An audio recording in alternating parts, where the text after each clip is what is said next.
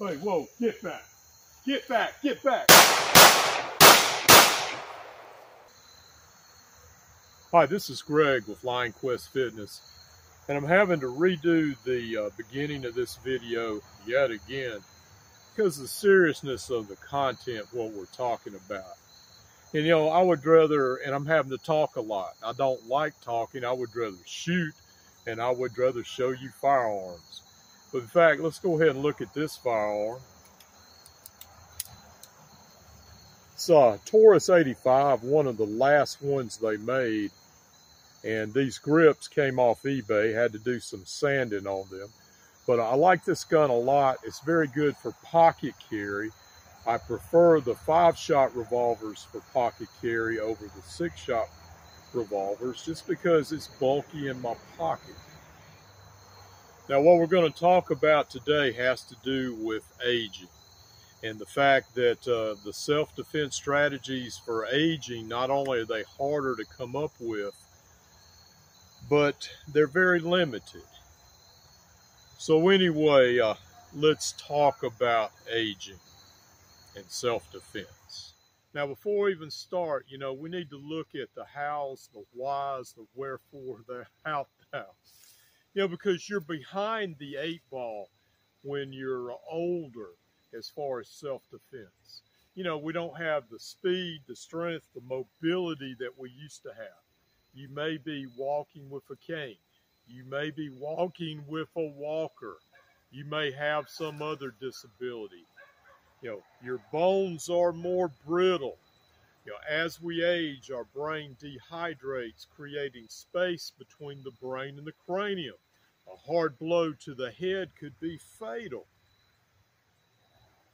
You become more of a target with criminals. So how can we protect ourselves? Well, the first thing is awareness. You know, be careful of where you go and what you're doing. That's number one. Number two, always have an escape. You know, where are the exits?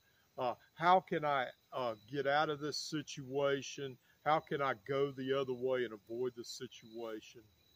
You know, number three, deflection. Now, when you are disabled, when you are older, it's harder to deflect a situation. But there's always verbal skills. I always say, give a challenge. Hey, when you see somebody coming towards you that does not look right, they may have other people with them who branch off and start trying to flank you. Maybe they got that little sick, ingratiating look on their face. You know, or maybe it's just a panhandler trying to hustle money. You know, put that hand out. Get back! You know, practice those stern commands. That may be enough to deter a potential predator or somebody who's just wanting to panhandle.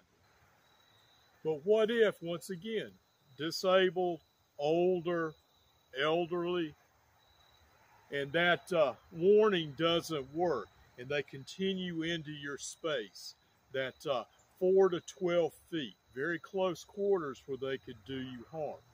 Now, know the laws in your state as far as self-defense. That's a very important thing when you work out your strategies for self-defense.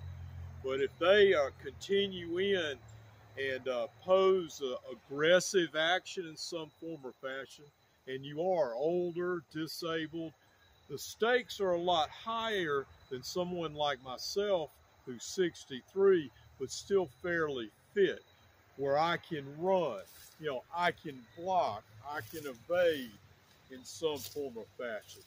But if you're in a walker or you're depending on that cane for balance, or you're in that wheelchair, you're not going to be able to do that.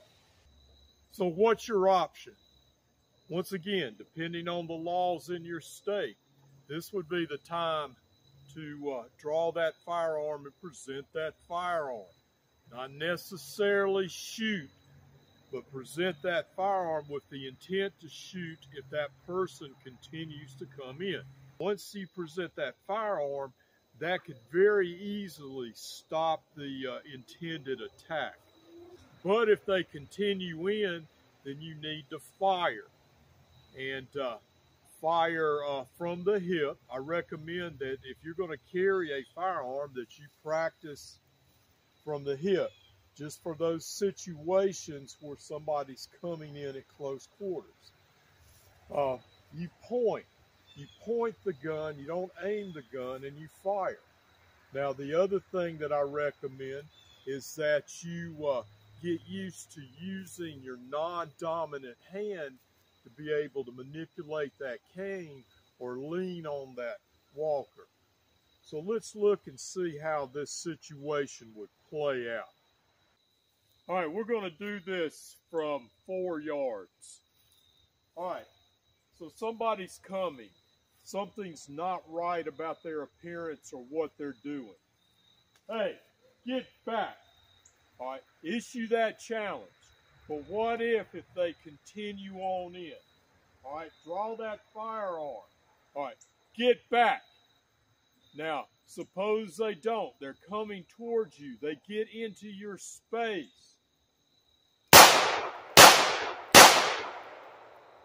Okay, then back away.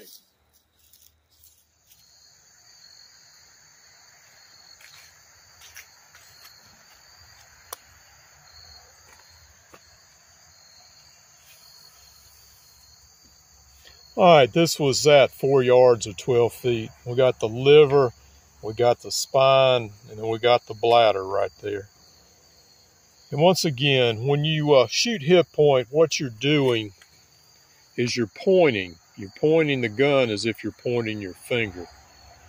And when you point, you're not trying to aim per se, and then you're trying to point at center body mass. And obviously this is for close quarters.